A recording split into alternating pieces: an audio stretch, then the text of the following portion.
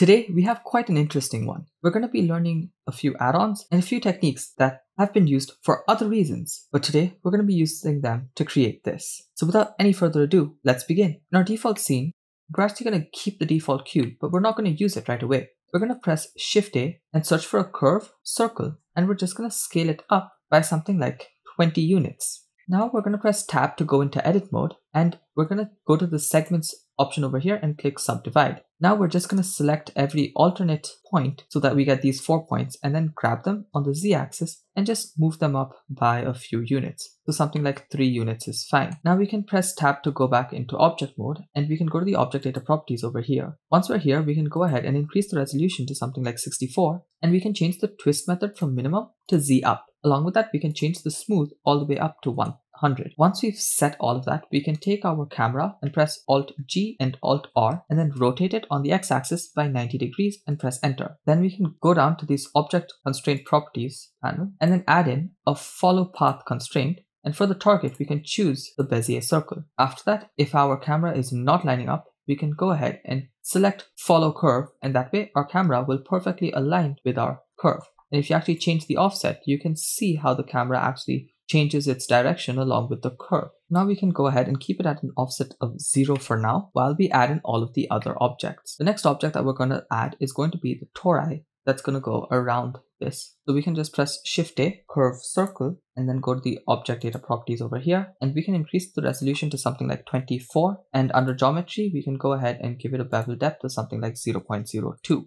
Now we can rotate it on the X-axis by 90 degrees and then apply 2 modifiers. The first modifier is going to be an array modifier, and we're going to switch off relative offset and keep it at a constant offset, and we can change the distance on the X to 0 and the distance on the Z to something like 10. Once we're done with that, we can change the fixed count to fit curve, and for the curve, we're going to choose our Bezier curve. Now it has the necessary number of rings, as you can see over here, but the rings are not going to follow the curve. To make them follow the curve, you're going to go ahead and add in the second modifier, which is going to be the curve modifier. And for the curve object, we're going to choose our Bezier circle. Now, of course, we have to get the angle right. So the deform axis is actually the y-axis.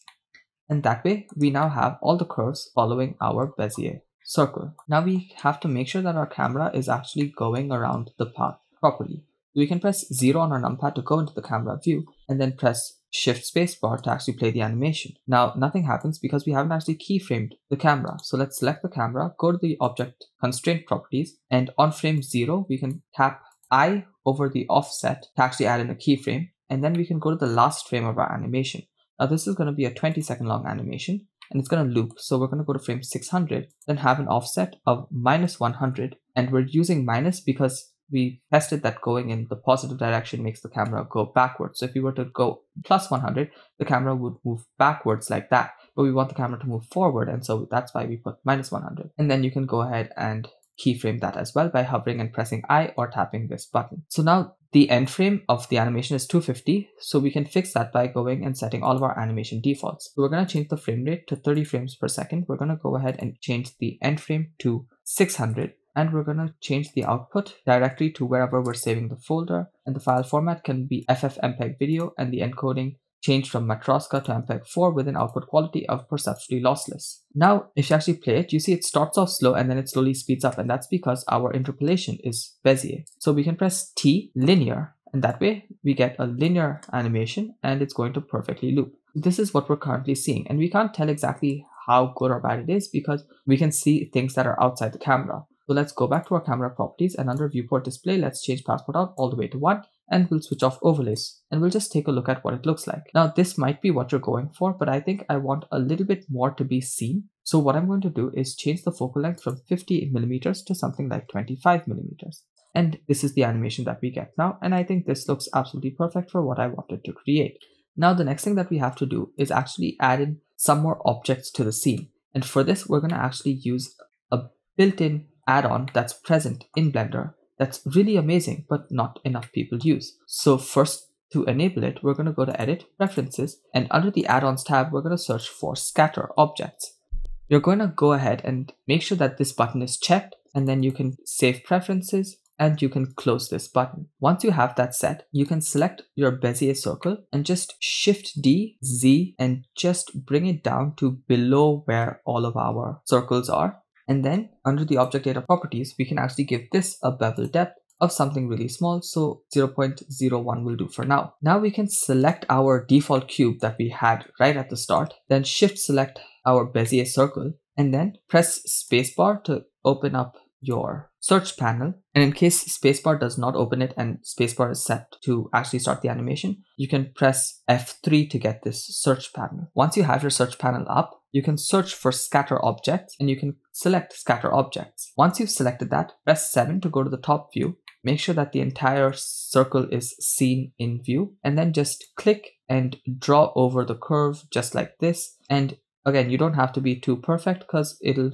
fill in the spots for you as well. So just go ahead and add in all of it. And once you're done, press enter, and that will actually confirm your selection. And once that's done, your Bezier circle is actually not needed anymore, but we'll keep it for now. The next thing that you want to do is add in a few more of these. So we're going to go to the modifiers properties panel and add in an array modifier. So right now it's set to constant offset, but we don't want that. We want an object offset. We're going to add in an object offset. And for that, we require a new object. So we're going to press Shift A, empty, and we're going to start off with plain arrows. And we want it to actually scale inward and upward. So we want it to come here. So we're just going to scale it down by a little bit, and we're just going to grab it on the Z by a little bit. So just grab it up a little bit. And then for our modifier, object offset, we can choose the object to be our empty, and that's where it currently came. That's absolutely not enough. So we can scale the empty down even more, and then grab it on the Z-axis even higher, and there it is.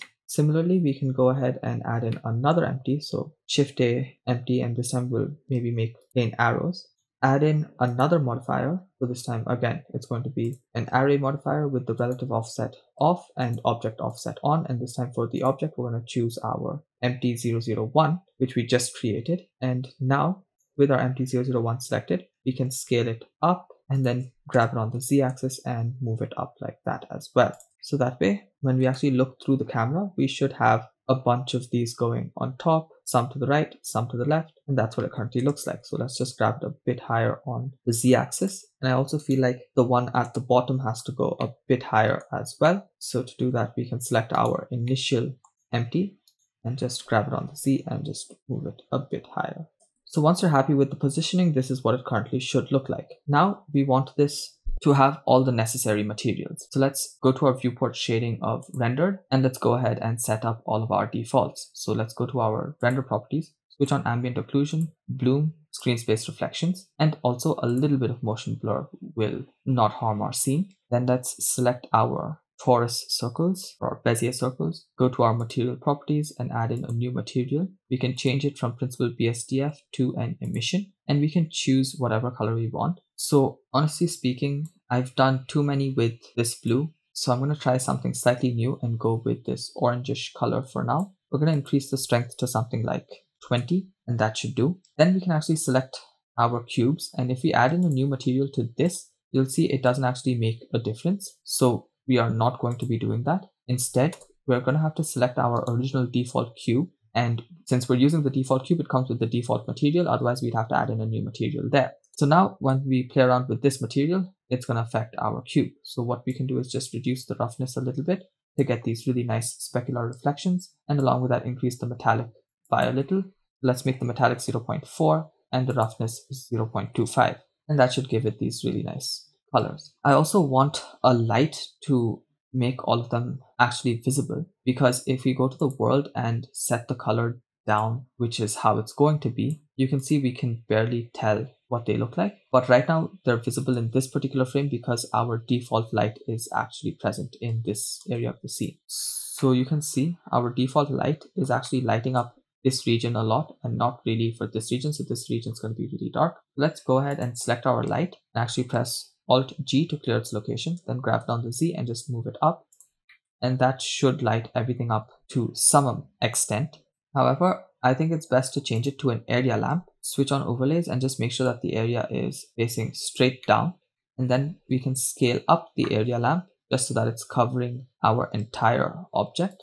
And with that, the power seems all right for now, or you can play around with the power if required. So I'm going to go to the world and actually decrease it all the way to black and just see what it looks like. And this looks fine. What I'll do is for my area lamp, I'm just going to give it a very slight reddish tint or orangish tint. Let's switch off overlays, and this is what we currently have. Now we have to actually get this to have some sort of a background. So that background we can change using the world properties. So for that, we can click and drag to increase our timeline and change that to the shader editor. And from object, we can change to world. And we're going to do the same technique that we've used in our previous video. In case you haven't watched that, you can check it right up in the corner over here. And we're going to search for a color ramp and a noise texture.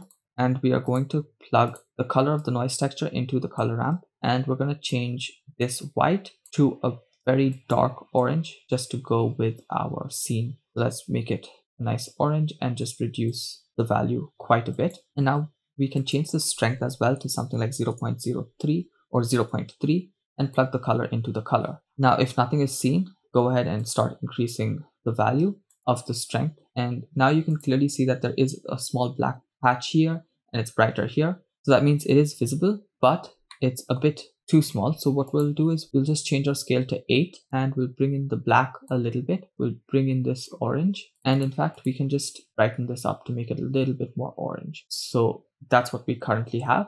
I'm going to bring in the black a little bit and reduce the scale. So we'll make the scale 3 and I'm going to increase the detail to 7 and increase the roughness as well to 0.7. So that should give us our background. And once we have our background, this is what it currently looks like.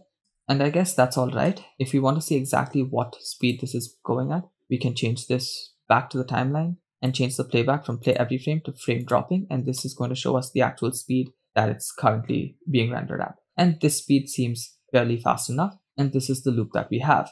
Beyond this, there's actually a lot more that you can do. You can add in a few particle settings, particle systems as well to have emissive particles. And you could do that by similar methods as seen in this video in the top right corner right now. And all of that just helps enhancing the scene. For now, I think I'm just going to add in a little bit more texture to this cube and we should be done. Let's select our original default cube, change this to the shader editor, change this from world to object, and I'm going to search for a Voronoi texture, search for a color ramp as well. And now I'm going to take the distance output of the Voronoi texture, plug that into the factor, and I'm just going to bring the black in and Control Shift click the color ramp with the node wrangler switched on to see what this actually looks like at the moment. And this is not exactly what I had in mind. And that's because I want to change this from Euclidean to Chebyshev, and that should give me a more sci-fi looking scene. So I can bring this back out and that does seem all right. However, what I will do is search for another Voronoi texture and plug the distance from that into the vector of the first Voronoi texture. Change this as well to Chebyshev and just play around with the scales. So I'll scale this down to 1. So I finally decided to have a scale of 5 on the first Voronoi and a scale of 2 on the second Voronoi. And I brought the black in quite a bit to increase the contrast. Now this you can either plug into the bump, or what I will do is plug it into the roughness and Control Shift click this material, and it should give you a fairly interesting look. It just makes it a little bit more sci-fi and it fits with the scene better. I'll also pass this through the bump to give it even more depth. So plug the normal into the normal and the color output from the color ramp into the height of the bump. I'm going to press Ctrl S to save this. Of course, I had already tried it once, and I'm going to press the plus to just increment it and save Blender file. And in case the bump feels too strong, you can always reduce it, but I think this looks absolutely perfect for what I was imagining.